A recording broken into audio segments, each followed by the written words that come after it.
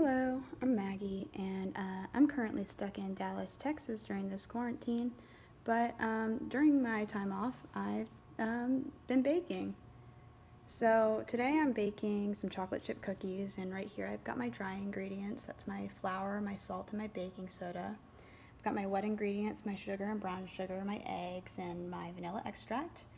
And I've got my butter in my mixing bowl already, and then I've got 3 different types of chocolate chips. So what I'm first going to start doing is I'm going to start creaming my butter, and then I'm going to add my brown sugar and sugar to that mixture. And now I'm going to add my eggs and my vanilla extract one at a time. So there goes 1 egg. And then, so we've got that to go right in. And then I'll add my other egg. And then I'm going to add my vanilla extract. And now I'm going to start blending my dry ingredients slowly into this wet mixture.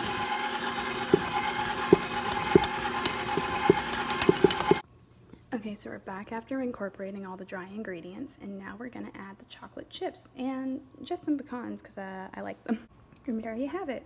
Now all I have to do is chill this for 30 minutes and then bake for 9 minutes at 375.